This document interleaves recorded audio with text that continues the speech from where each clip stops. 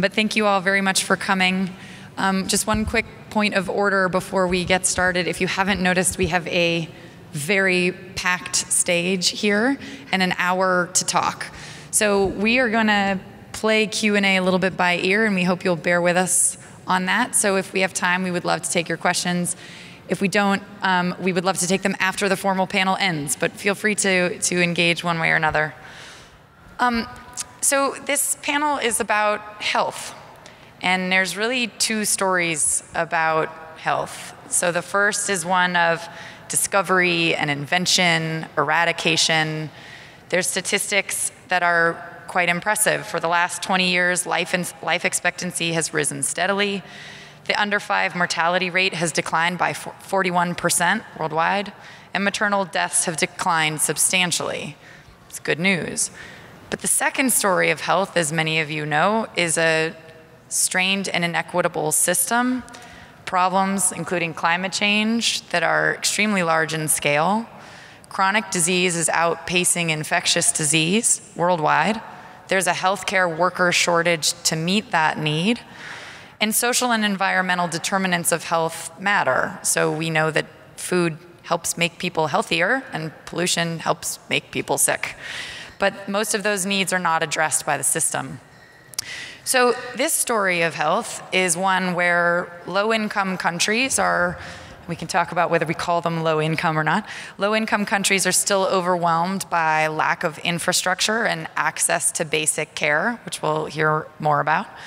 High-income countries fight over who should get insurance and who pays for health care. But the central issue is just the same, which is the global system that we have today is not comprehensive enough to tackle 21st century healthcare problems. It's a really formidable challenge. So, as I'm sure if you're in this room, you care about health, we could sit here and talk about everything that's wrong and paint a pretty terrible story. So we decided to take a different tack and talk about bright spots. So this is a panel full of representatives from organizations that are achieving quite a lot despite those challenges and proving that those needs can be met and those challenges can be overcome on a large scale if implemented correctly. So as you saw, the title of this panel is about delivering health, and that's really what you're going to hear about today. We hope that you will leave here with a sense of what's possible and how we might be able to grasp that possibility and potentially change this system. So, big challenge, right? First, what we're going to do is actually just go down the caterpillar here. So you'll meet people one by one. So Rebecca Oni is CEO of Health Leads. Rebecca, can you tell us about what Health Leads does? For the record, we're all terrified of these chairs, by the way. So if we fall off, like, someone should feel free to come help us. So Health Leads was born of conversations that we had with physicians in the mid-90s at Boston City Hospital, then the big public hospital in Boston, in which they basically told the same story again and again, where they would say, every day we have patients that come into the clinic, child has an asthma exacerbation, and I, as a physician, can prescribe a controller medication, but I know that the real issue is that this child's living with 13 other people in a dilapidated brownstone with asbestos. It's the middle of the winter and the heat just got turned off. And of course, they're running out of food at the end of the month. But the doctors would say, but I don't ask about those issues because there's nothing I can do. I have 13 minutes with each patient.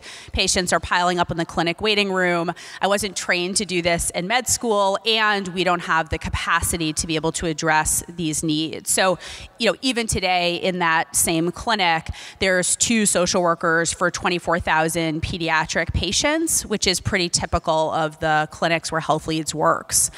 So, this kind of story, I think, has been we at Health Leads have heard it now hundreds of times since. The Robert Johnson Foundation a couple of years ago did a survey of about 1,000 primary care physicians and pediatricians across the country, rural, urban, suburban, in which 85% of them said that they considered patients' social needs essential to their health.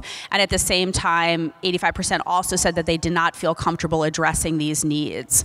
So, the bifurcated approach that we see in practice is either this kind of don't ask, don't tell approach, which is literally how how physicians and other healthcare providers will often talk about it, or those same providers, in fact, do tackle those needs and become subsumed with them. So at Bellevue Hospital in New York, the physicians report that they spend on average 9.2 minutes of every 15-minute patient visit on their patient's social needs.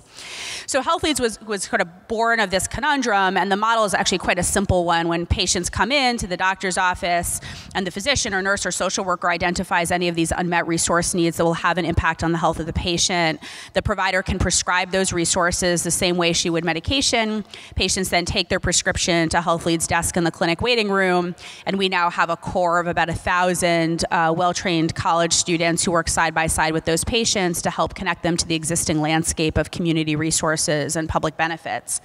I think in my mind, the kind of key piece of Health Leads work is that for us, it's actually not really just about serving the next patient, but trying to use the work that we do with our clinical partners as an opportunity to refute all of the reasons that are given for why healthcare is not focused on health, right? So patients' lives are complicated. We're trying to do this electronic medical record thing, and we don't have time to do this. Poverty is messy. We weren't trained to do this. We don't have the resources to do this. This is going to screw up our patient flow. And to really try to convincingly demonstrate that this can be seamlessly integrated and frankly made like any other subspecialty referral. So I can refer my patients to the cardiologist, and I can refer my patients to the utilities company to get their electricity turned back on. And those are both a core part of healthcare delivery. The one quick final, I think, case study that I'll just share on this around what this transformation can look like is Health Leads launched about a year ago in a large academic medical center in Boston in 2 adult internal medicine clinics that had, by their own account, studiously practiced this don't ask, don't tell policy. And the clinic really resisted screening patients for their unmet resource needs. We pushed back, and ultimately now the clinic has embarked on routinized screening of patients' needs. And I think what's so significant is that although only 20% of the patients in the clinic receive care through Medicaid, when we started screening patients, 54% of the patients present with at least one significant unmet resource need. So that's food, housing, utilities assistance, education, or employment. And that was frankly shocking to the leadership of that clinic. And when you think about a clinic that's trying, for example, to reduce the incidence of diabetes in the patient population, but don't know that 30% of patients are running out of food at the end of the month, it's really hard to imagine how you get the gains you need to from a care delivery perspective and from a clinical perspective if you're not accounting for the realities of patients' lives. Part of what Health Leads has also really worked on is how do we not just demonstrate that patients' social needs can be an integral part of care delivery from an operating perspective, from a care delivery perspective, but also from a financial perspective. And so one of the things we started doing in these same clinics was actually texting patients when they finished their work with Health Leads, and both essentially measuring a net promoter score for Health Leads, which was at about 78%, with the industry average in healthcare being about 33%, but also found that the patients were 56% more likely to recommend their clinic to others because Health Leads services were available. In other words, we were simply providing more value to the patients in their clinical visits than would otherwise happen. And it was that actually allowed the funding of Health Leads there to move from the community benefit budget of the institution into the operating budget, which was actually the first time that any initiative had ever made that migration in that institution. So I'll stop there. I think what to Kim's point about kind of what's the bright spot in this, what's been really exciting is that over the past couple of years, we've actually had 1,000 expansion requests from hospitals and health systems across the United States. And I think, this represents, of course, just the beginning, but nonetheless a real shift to recognizing that if health systems are going to successfully transition into the new reality of healthcare in this country, they are going to absolutely have to make addressing patient social needs an integral part of care. And the question is kind of how do we begin that journey with them? Thanks. So Gary is CEO of Healthcare Without Harm. Gary, why don't you tell us about your work along the same lines of what Rebecca just did? Thanks. So our birth story goes back to the mid-1990s when the Environmental Protection Agency was identifying medical waste incineration as the largest source of dioxin emissions in the country. Dioxin being linked to cancer and reproductive toxicity and learning disabilities and a whole host of other issues, and also identified mercury contamination coming from healthcare as a significant source of contamination in the environment. Mercury being linked to damage to the developing brains of children in the womb and in the first couple of years of life. And so the realization was that healthcare, which is almost 20% of the economy in this country, it represents all the contradictions of an economy that's built on fossil fuels, toxic chemicals, and industrial agriculture. And so our strategy was to bring the latest environmental health science and research to the sector of the economy that has healing as its mission, and to get them to clean up their own house. And so some of the movement around that has been, when we started, there were about 5,000 medical waste incinerators in the country. Now there's less than 60. Healthcare has also figured out how to reprocess medical devices instead of throwing them all away. And now there's a market that's $500 million for reprocessed medical devices. Hospitals are saving money. When we started, mercury thermometers were the gold standard for measuring temperature. And now they've been completely eliminated in the United States. No more pharmacy chains sell them, no more hospitals use them. There was legislation passed in Europe to ban them. And then we took it to a global level, and just a few months ago we were able to win a global treaty phasing out mercury from healthcare globally by the year 2020. Those were the early wins to reach large-scale change. But subsequently, we said, well, what about the chemicals that are used? And so working with Kaiser Permanente and other systems, we're able to transform the market for IV bags and tubing, changing what kids are exposed to in the neonatal intensive care unit, creating a design strategy for hospitals that put occupant health at the center of green building, that then became the core lead for healthcare. Getting healthcare to address its own addiction to fossil fuels. Because we understand that climate change is going to be felt by people all around the world fundamentally as a public health issue. And if we can transition away from fossil fuels, healthcare can lead by example by adopting energy efficiency, by becoming early adopters of renewable energy systems. And then finally, is another example is food. And how can we get healthcare to transform their food purchasing practices that could support local and sustainable agriculture, so that they can both be supporting the local and regional economy that can be more sustainable, as well as serving healthier food for their patients and employees, and actually reducing levels of obesity and diabetes. And now there's 700 hospitals around the country that are transforming their food purchasing practices and being anchors for a more sustainable regional economy around food system development. So the ultimate strategy is to say that, you know what, in this 21st century, healthcare has a much broader healing mission beyond healing patients. That its role is to heal communities, and it's to heal the economy, and it's to heal the global planet, which sustains all of us. And if we can, as we have done, sort of aggregate the purchasing power of the healthcare sector, it can be a driver for a renewable energy, clean energy economy. It can be a driver for safer products. It could be a driver for sustainable agriculture. And so that's the journey we've been on. Kaiser Permanente, Jean here, sitting next to me, has been our partner for 18 years, where they've been the early adopters, and then together we've said, how can we socialize this into the entire sector, not just in this country, but globally? And so the work has been to actually build a movement inside of healthcare for sustainability and environmental health. Thanks, Gary. So we can see with both Health Leads and Healthcare Without Harm that they are transforming what care is being provided, so what the product of healthcare is. We're hearing about different kinds of providers, and we're hearing about different places where it's being provided. And we're starting to build a different story of a broader definition of care. Jean, you are, I want to make sure I get this right, Director of Community Benefit for Kaiser Permanente in Northern California. How does Kaiser Permanente think about this? You represent a very large health system. How is it from your vantage point? Thank you very much. It's really fabulous to be here with all these partners, and I'm feeling like, well, they're telling the story really well on our behalf. So I don't know how many of you have had experience with Kaiser Permanente. It's the nation's largest, oldest, integrated healthcare nonprofit delivery system.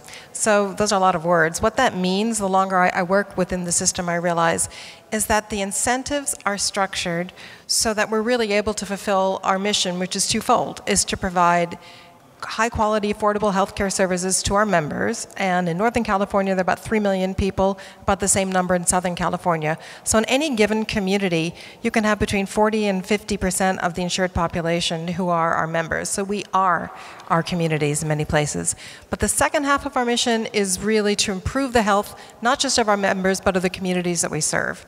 And so we do that really through employing all the assets of our organization. And it includes everything from the community benefit work that we do, where we build partnerships, long-standing partnerships. We work to address issues such as healthy eating, active living, as well as working with our safety net providers, where we don't just provide grants because those are kind of, transient, they come and they go, but we work to help them learn how to spread best practices so that now we've got about 35,000 people in Northern California and 50 different clinic sites who are practicing the same level of care that we do for our members through a program for chronic care management called Preventing Heart Attacks and Strokes Every Day, which means there are 30% fewer cardiac incidents happening in the clinic's populations. So there's work that we're able to do that really builds on our commitment to clinical excellence and managing the health of populations.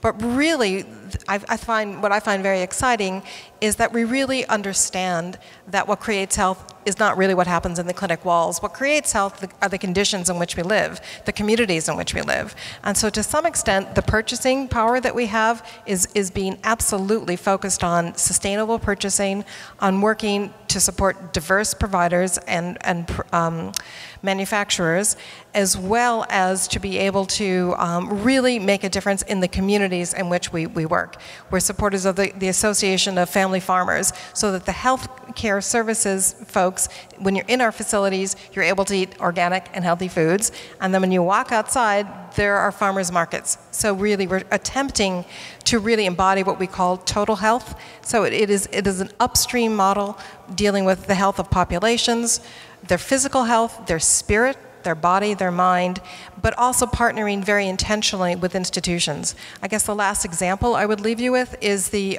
long-standing partnership that we have in Oakland Unified School District, where we work with them not just to provide support so that they've expanded access to school-based health centers, which is very important to be able to reach kids where they're at, but also we've worked with them to help support the African American male achievement work so that they have changed the whole culture of their schools.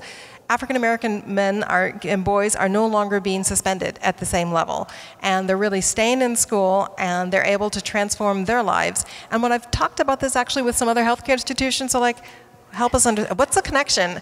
And I have to say, the connection is very obvious to us, that if you aren't well educated, if you aren't invested in your communities, then you can't be healthy. So. That really puts a point on it. Thank you very much. Definitely hearing more themes of broadening the definitions of care. So Cassia, you are Chief Partnership Integration Officer at Partners in Health and Chief of Staff to Paul Farmer, one of the founders of Partners in Health. Tell us what PIH does, and how is it different in the settings that you work in? Is this different from what you're hearing these guys talk about?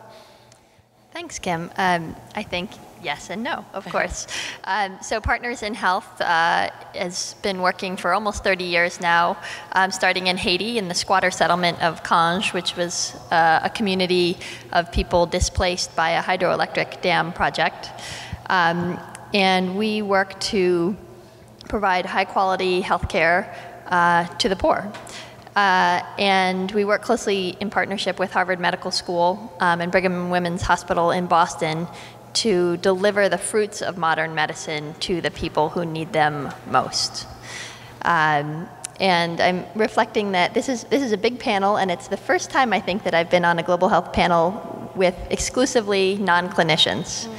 And of course, we all have many clinicians with whom we work closely, but I think this reflects one of the biggest needs we see in global health, which is this implementation gap. We have all of these wonderful diagnostics and therapeutics, lots of tools. We know a lot about how to prevent disease, how to treat it, how to cure it.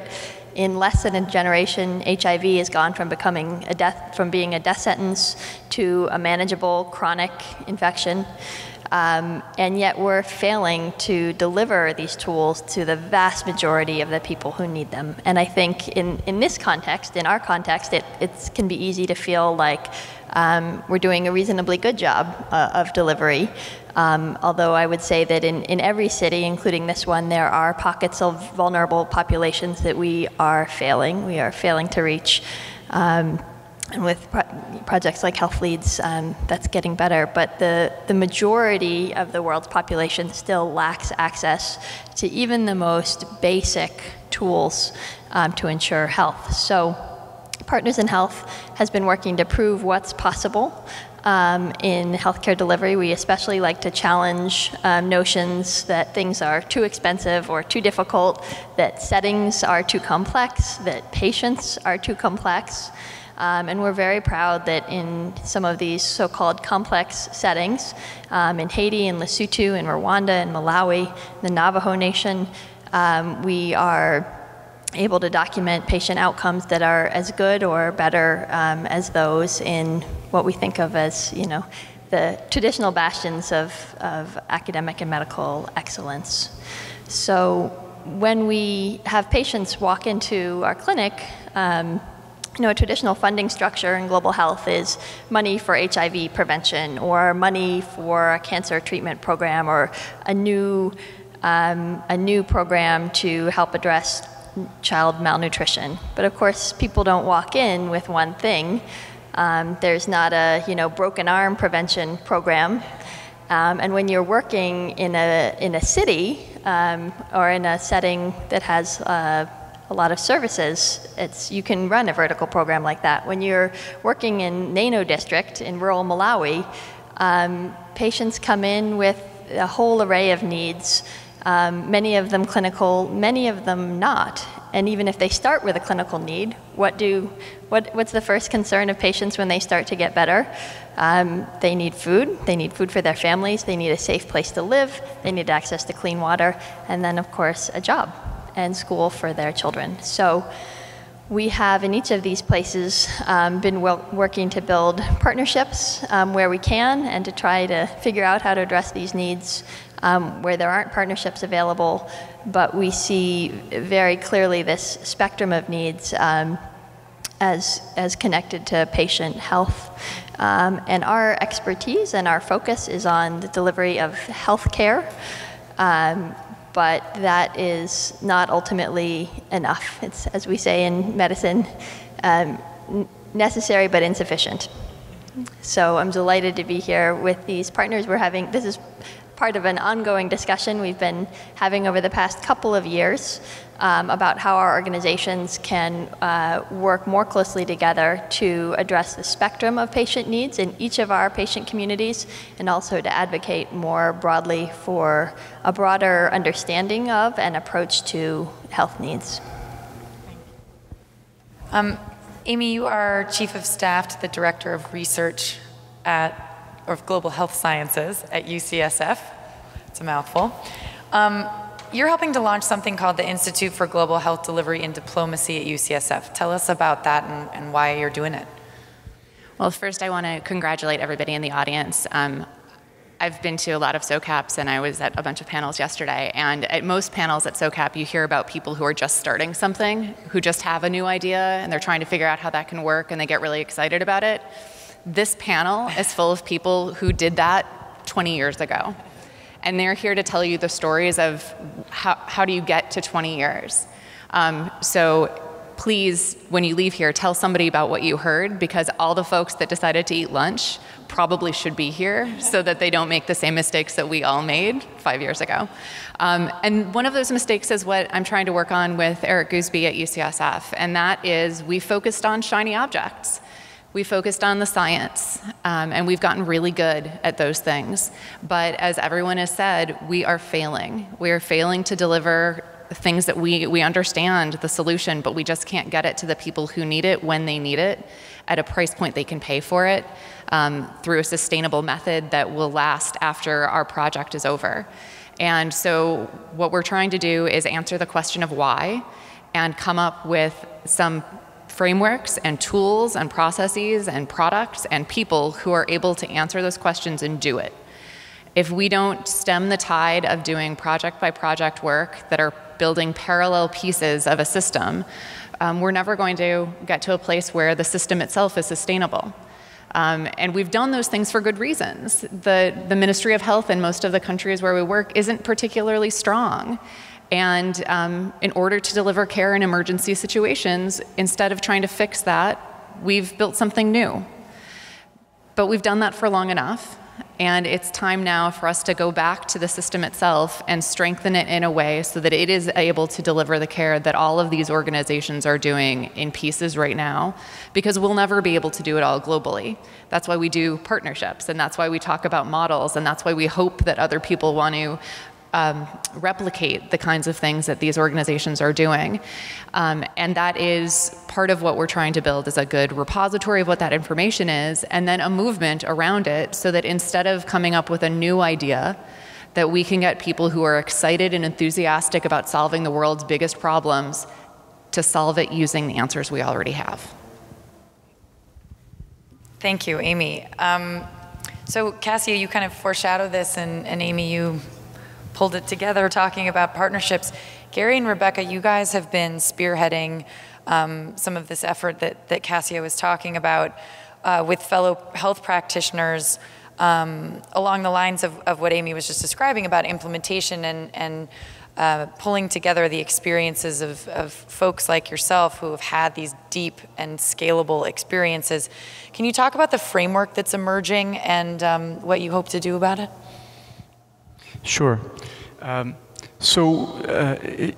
Initially it came out of a number of organizations that were all grantees of the Skull Foundation, based in Palo Alto. And we kept coming together and realizing that there was a framework that was emerging out of all of our work that united us, even though we had different pieces of the healthcare solution. And we sort of boiled down that framework to be these four components of transformation. One was, how can we transform the healthcare product? And in some cases, the product may be an app, or the product may be a prescription for fruits and vegetables that goes to the clinic to go get healthy food and sustainable food. How can you transform the provider so that we have a much broader army of people that are going out into the community to address the upstream social and environmental needs of people? So that's product and provider. The third was the place. And so instead of seeing the acute care hospital as the place in where healthcare is delivered, that may be the place of last resort. And that we want to move healthcare upstream into communities so that the place for delivering healthcare may be the Oakland Unified School District, it may be the library, it may be the fire station, it may be the nursery, so that we're moving it into the community. And in fact, and then the fourth, which is the most important, is actually the payment structure. And how can we move away from paying for procedures to paying for prevention, so that we're incentivizing people to stay healthy as opposed to incentivizing healthcare providers to do more tests and to do more interventions. And so when we looked at those four Ps, we realized that whether you're working in Malawi or you're working in Missouri, those things stood And so what we've been trying to do is to take that model and say, how can we start to insert this broader transformation framework in the institutions, either at the national level in the United States, through Medicare, or at the international level through the World Bank and multilateral loan organizations, to transform healthcare along these 4 lines. And that's the kind of creative collaboration that we've been growing to figure out what are those levers that we can press together that can actually transform healthcare. And I loved, Amy, what you were saying about this is more than the work of an organization. I think, part of the pattern recognition that we did across these 20 or so social entrepreneurship organizations working both globally and domestically, functionally against these 4 Ps that Gary was talking about, wasn't just the objective transformation, which are the Ps, but also the way that we think about approaching the transformation. So these are organizations, and Partners in Health is among them as well, that it's not about kind of growing our footprint or securing additional capital, but it's actually around understanding. Gary has this great language around how can we be the intel inside of larger actors within health systems in the United States and globally, and really cause them to have the tools that they need to be health care providers, not medical care providers. And so part of what we've really been intentional about, each of us as individual organizations, but now as we've come together collectively, is choosing our partners carefully. And it's not a coincidence that both Health Leads and Healthcare Without Harm are working with Kaiser Permanente. Part of the whole notion of this is to say there are key actors in health systems and in the healthcare sector, both domestically and globally, that are kind of these ripe beds of innovation and the places where we can demonstrate the achievability of a radically new approach to care delivery. And I think, Kaiser, certainly in the case of Health Leads, and I know this is true for Healthcare Without Harm, has been a place that has been in some ways just profoundly willing to reconsider the 4 Ps and to think far more expansively around the product of healthcare. So, Health Leads now has a partnership where when patients come into the KP Richmond clinic, not far from here, they are now routinely asked, do you have enough food at home? Are you worried about paying your utilities bills? And those are questions that have, in just a few months, become an integral part of how that clinic functions. Again, with the idea of saying, this isn't just about the next KP member, and it's not about more health leads. It's really around saying we can demonstrate that this approach to care is imminently achievable. And so, I think a lot of the work of this community of social entrepreneurs, frankly, has been looking beyond ourselves and really trying to understand how do we arm these institutions like KP, where others go to learn, to be able to really fulfill their own aspirations around their commitment to their patients and to their communities. So we all know that what gets paid for gets done. So I want to shift us a little bit to talk about the funding environment. We've talked about implementation with this framework of the 4 Ps, so we're talking about broadening what it is that we're implementing. And in an international context, it's kind of doing it for the first time in many cases. In the domestic context, it's a big web, isn't it? So, Jean, talk to us about the Affordable Care Act. So what is, things are supposedly changing here in the United States. So what does that mean for how we look at healthcare delivery, and how is KP thinking about that? A small question. It's a small question before lunch. The Affordable Care Act has just been tremendously powerful and transformative, and I think that everyone should be very clear that it has already been a success. There are millions of people who now have access to high-quality medical care, and they didn't have it before, and it was a source of great consternation for families as well as literally for poor health. So it's very powerful. And I will also say that a lot of people are still very confused. People are confused about how to gain access. There has been a big push, at least in the state of California, to get folks enrolled. But as you start to do that enrollment, very much as Rebecca was saying, become clear that actually healthcare is not frequently people's most preeminent need. It's really access to food and housing. So we have seen that it's been a great opportunity to join with others who are doing grassroots advocacy and education to reach folks where they're at and get them connected to all of the resources that they need, including healthcare, but not isolated to healthcare. I would also say that it has done a lot to really focus people on prevention, on clinical care prevention, which then leaves the opportunity for more upstream prevention, and to focus on evidence-based care, to give payment based upon what works and payment based upon outcome as opposed to just the number of widgets that you produce. And I think that's very important. I was hoping I wouldn't be the Debbie Downer, but I have to say that there are still a lot of people who are not eligible for coverage under ACA. And certainly, again, in the state of California, that represents really hundreds of thousands, if not millions of people. And so we have to be attentive to the need to support those providers who do provide care to these people, both hospitals and clinics, as well as safety net providers, community health centers, and they have a real challenge with payment, and their payments really does need to be reformed, and they need to be able to take risk. They need to be able to serve a population and not just serve people based upon individual visits. And right now, there are real constraints. People know it's very important to be able to provide access to services that serve the whole person, but currently in community health centers, they're limited with the number of services you can provide in a given visit, which is really counterintuitive, which really creates barriers to the integration of behavioral and mental health care services with primary care. So I would say there's tremendous cause for optimism, and simultaneously, the healthcare providers absolutely have got to address affordability. Healthcare takes up too much of our nation's resources, and so we have got to do a lot better with a lot less resources. Can I just ask you to also talk quickly about, Kaiser Permanente is a great example of having different pools of funding to pull from.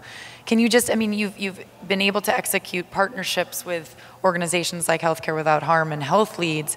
And how does that payment model work? How can you actually embed some of this stuff in your approach to what gets paid for?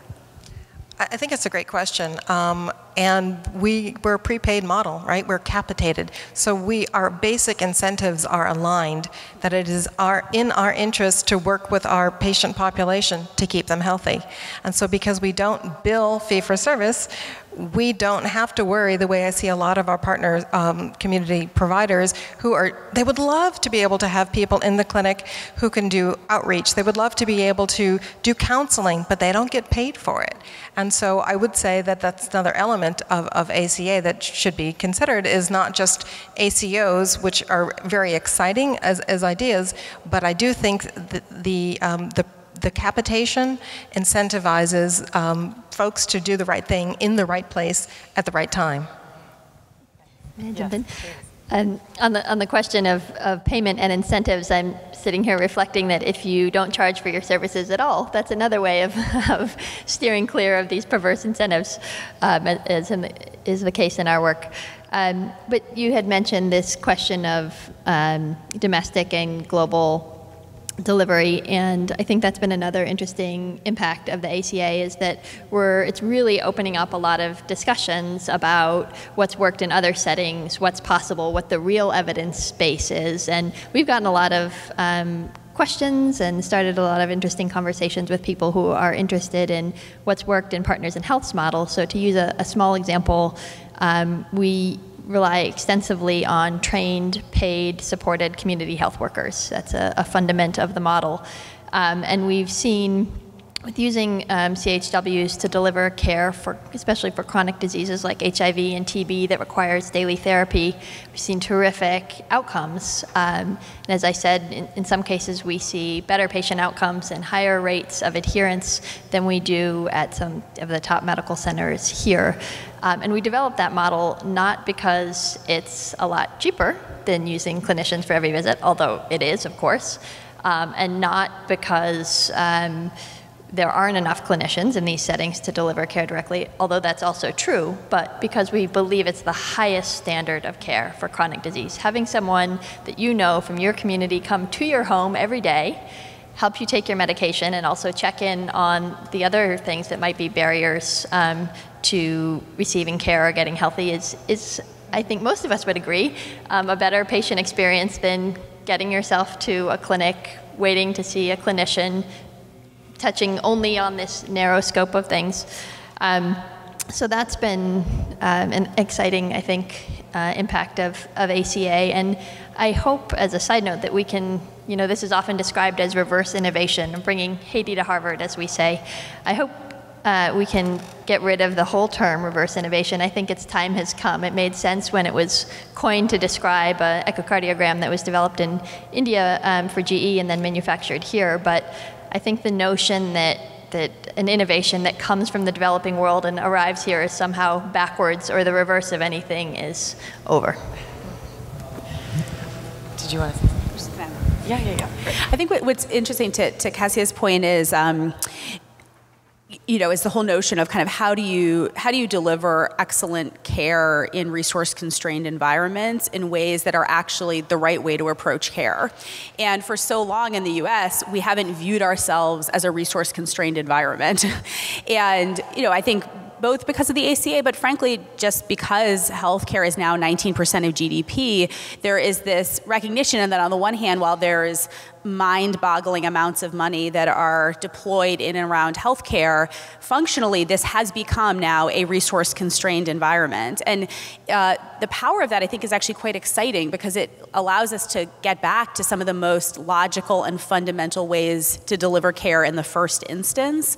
And I think that's part of what's been so exciting about this group of social entrepreneurs, kind of beginning to articulate these 4 Ps of transformation is to say, we are actually returning to the way care should be delivered and having the opportunity to source best practices and bright spots and insights across global models. And that's just, I think, a profound opportunity of this moment in time.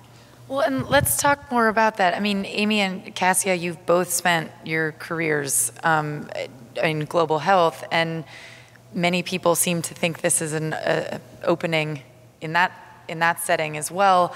International aid is changing. People have, from USAID have different expectations of what national governments should be doing. I mean, how does that fit into all of this? Well, we're also at a profound time of convergence. The Lancet just came out with a big series of articles this spring talking about what that the economics and how that's going to change the healthcare environment as well. And as we're not becoming resource constrained, we're becoming acknowledging that we're resource constrained. Countries that have been called low income are also changing. We're seeing huge GDP growth, and as that happens, countries will be more responsible for paying for their own healthcare systems. And as philanthropists get less excited about solving the problem again and again and again, the philanthropic dollars are decreasing. So there's going to be a shift that happens very soon in who's responsible, not just in name, but responsible in terms of the money. And if that doesn't happen at the same time as the management responsibility and the control and power and agency over what's happening in their systems, we're going to end up having a mismatch in a pretty dire direction. So I think that's one wave that's coming. Along with that, just like the ACA, we're hearing lots of news about universal health care, and this is becoming a new goal for us globally. How on earth are we going to be able to provide health care for everyone? And then isn't it just a ridiculous thing that I'm asking that question? Because how can't we? Both of those things working at the same time is going to have a macro change in the way that all of us are thinking about this work. And as we look outside, I have a tendency to try to ask you guys to do things. This is us asking you to be taking a stand in it as well. All of us who are working in this space need to start recognizing how we fit into the overall puzzle. We're not really transforming into a new way. It's kind of like leg warmers. Like we're going back to leg warmers. Most people aren't even old enough to know what that means. Get ready. Leg warmers are pretty exciting. And it just means we have to go back to the fundamentals and apply the basics of how you do care and how we think about healthy people, and then be logical about how we build the systems to do it. It's really funny because in my head I really wanted to talk about Ebola, and now we're going from like Flashdance to Ebola. So this is amazing. I just wanted to say, we've been talking on somewhat of a systems level, and I want to bring it back down to how does stuff get implemented? I mean, everything you guys have been talking about today depends on a person who's paid and trained to do something that's measured and influencing the system. So, and we're talking about how there's the lack of that in so many situations. So, Cassia, talk to us about Ebola. You're really involved in a lot of this, but break down what is missing here. 3 things: staff, stuff, and systems, right?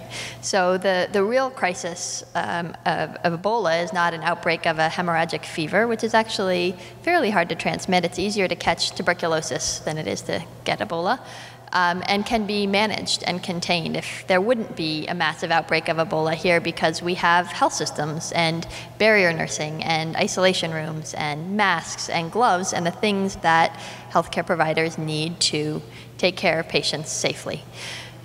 So the crisis is an acute one of Ebola, but the real crisis is the chronic lack of the underlying systems and the staff and stuff, we say, in shorthand, the commodities, the supply chains, and the trained workers to support them. So it's a grim one, and not one anyone would wish for or ask for, but this is an opportunity both to increase the awareness of the really dire lack of these systems and to do something about it.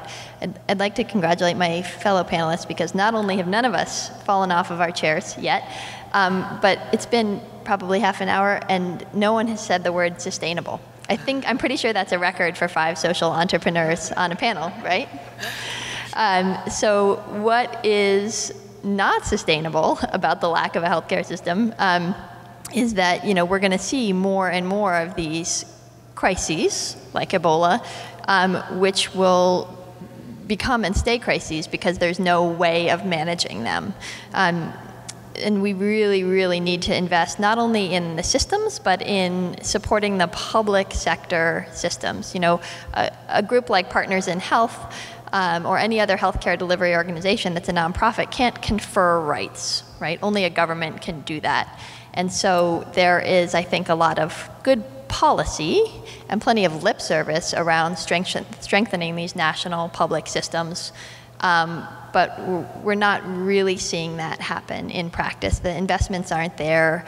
And the notion that inviting a government official, I'll use a real example from Haiti after the earthquake, right? So there are a lot of NGOs in country. Everyone's going to have what's called a cluster meeting, a health cluster meeting, where officials, often the leaders of various NGOs, get together to try and coordinate and work in partnership. And you get there and someone says, well, where's the government of Haiti? Why aren't they there? Why aren't they here? And there's grumbling about, government of Haiti didn't show up. And someone says, well, we invited them. And what that typically means is that someone sent an email, which would be very hard to receive for an official who has no computer, no electricity, no access to the internet. And if they had gotten the email in post-earthquake Haiti, they may well not have had a vehicle, gas to put in the vehicle, money for gas to put in the vehicle, money to pay a driver to drive, So we have to be more pragmatic and more realistic about what real inclusion means and what real support of a ministry means. It doesn't mean inviting them. It doesn't mean making them the titular head of a committee. It means actually figuring out what the barriers to their participation are and helping to address them. I just need to add a couple of things. Yeah. Ebola, this is not the first time we've seen this. This is not anywhere near the first time we've seen this. And it is abhorrent that we're letting it get even this far, because this is how HIV started. This is how SARS started. This is not the first opportunity we have to see that there's a systematic problem. We are ignoring something that cannot be ignored anymore, and yet we're going to. is one of the things that gets me up in the morning and makes me shake, because how can this be happening again? But it is. And so we have to solve the problem writ large. It can't be about Ebola. It has to be about how do we not let these things happen again? And that means it can't be about the next shiny object. It can't be about the next social entrepreneur winning a new award of $5,000 to get their idea that lasts for the next 30 days. It needs to be about groups coming together like this group and doing things that move the entire chessboard. And if we don't all get on board, those of us who already are seeing this happen, there's no chance we're going to get everybody in the other rooms to see it as well. So again, here's your call to action. You guys have now heard it, and you probably believed it because you wouldn't have been in this room or stayed this long if you didn't. But it's something that we have to start a movement around. And these folks are amazing leaders in it, but so too are all of you in the audience. So I just wanted to add another dimension. I just came back from a conference set up by the World Health Organization. It was the first global conference on climate change and health. And there were health ministers from 30 or 40 countries all talking about how they've seen the spread of malaria and dengue. They've seen flooding. They've seen this epidemic of asthma related to the overuse of fossil fuels. And so one of the important themes that came out of the conference was how can we build in at a global scale the resilience that's needed in the healthcare sector so that they are the last building standing, so that there's on-site power when the grid fails, as we learned in Hurricane Sandy and Hurricane Katrina. The hospitals that failed had all their backup systems in the basement. They didn't have any on-site power, and they had to be evacuated. So there's some really interesting innovations and technology that are simple and at appropriate scale for many, many places around the world to bring solar power to clinics, to have solar refrigerators that can keep the medicines refrigerated in the event where there is no electricity, that can have on-site water filtration systems that can prevent cholera and the spread of diarrhea in flooding conditions. There's even technologies that basically it's called a solar suitcase, so that it's a solar-powered suitcase and you open it up, and so when a midwife or a physician is in somebody's hut where there is no electricity, they can have light in which to help deliver babies. So there's some really interesting strategies where I'll use the word environmental sustainability meets climate resilience, and that's another dimension of what needs to be kind of built in, and there's all sorts of opportunities for investment in that space where health ministries can be adopters of this at scale. Kim, I feel I've failed in my your charge to me to mention Ebola, and I would just give you all something to think about, as I'm sure the coverage will be certainly not slackening, perhaps increasing over the next couple of weeks. And one of the tropes of this coverage is how virulent Ebola is, this high mortality rate, over 50%. And I would suggest that that is a measure of the weakness of the underlying health systems, not of the strength of the virus. So, I think more realistic or even a target mortality level is probably sub 20%. So it's just another example of the way that the evidence base is thin. And one story might carry the day, and the coverage is all about this very scary. It is a alarming disease. It's a hemorrhagic fever, and causing a lot of mortality. And again, I would just suggest that we all interrogate what's behind those numbers and why it is that the mortality is so high.